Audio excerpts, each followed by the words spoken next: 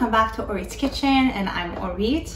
I hope you guys are all doing well with this whole coronavirus thing going around. I hope you guys are safe and your family members are safe.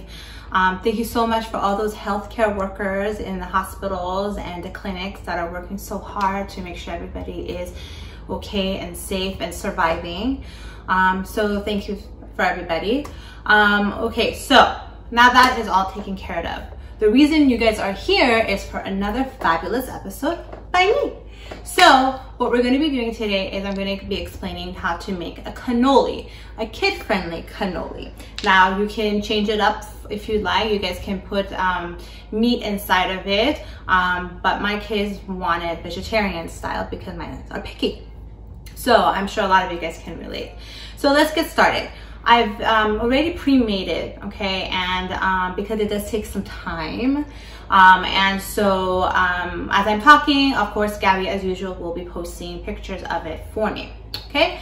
So this is the cannoli. Now, there's different packages. You don't necessarily have to get this package, but this is what a cannoli looks like. Okay, looks like a tube. Okay, there are smaller sizes, but I like the bigger ones because I get to stuff it, and it's really cute. It looks like a cute presentation, and it's something different for the kids to eat, right? So basically, you cook the cannoli as described in the package. Okay, and once the cannoli is like doing its thing, you can actually get the main thing ready to go for the stuffing part, okay? So my kids like mushrooms, so I sauteed mushrooms on the side. Now if there's other types of vegetables that you guys would prefer, go for it. If you guys want some meat, go for it. Cook some meat, ground meat in the pot with some oil, crumble it up. You can add some spices like garlic powder, salt and pepper. That's all you really need, okay? So as I was saying, I got mushrooms, okay? I got mushrooms and I got minced onions and I cooked them together, okay? And then once that kind of became a little bit soft, I also added some garlic in it just to get the flavor going. You can, just put them all together. It's not that a big deal.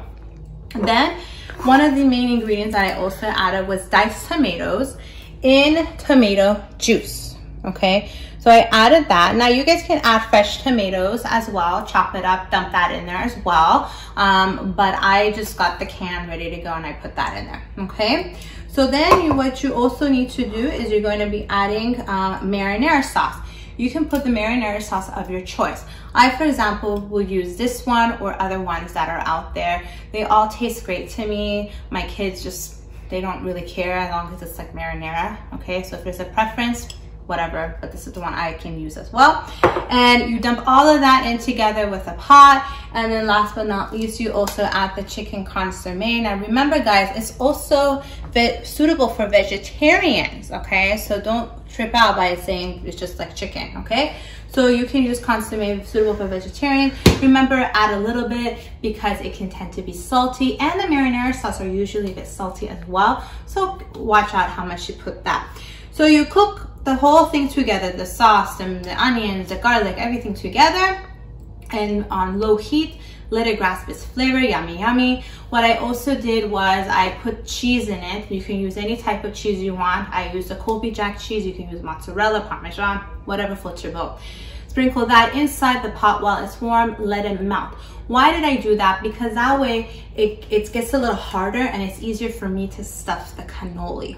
Okay, so I put some cheese, get it all nice and yummy and juicy, and then once the cannoli is cooled down and my sauce is ready with the cheese, then I put it together. Okay, so you're gonna get your pan. You can spray some oil on it, non-stick oil or foil if you want, so that it doesn't stick. And as a picture, I hold the cannolis at the end of it. That way, when I stuff it in, the tomato sauce and stuff doesn't come out. You hold the bottom and then you slowly stuff it in, okay? So I put the cannoli, if you want, put some more layer of the sauce, put some cheese, whatever you guys want, put some sauce, layer it again with the cannoli, put some sauce, and then it's kind of like a lasagna in a way. And then that's it. You put it in the oven, you cover it up at 400 degrees Fahrenheit. Then towards the end, which is about an hour or so, You can take the cover off, put it under broil, right on the broil, right? And then the oven is at the very top. So make sure that your pan is on top where the broil is, so that the top layer of the cheese that's on the top can get a little bit crispy. That's what I like, okay? And that's it. Within about an hour, you have a fabulous, fabulous cannoli that's great for everybody, including kids. Have a great day. Thanks for watching Orit's Kitchen. Bye.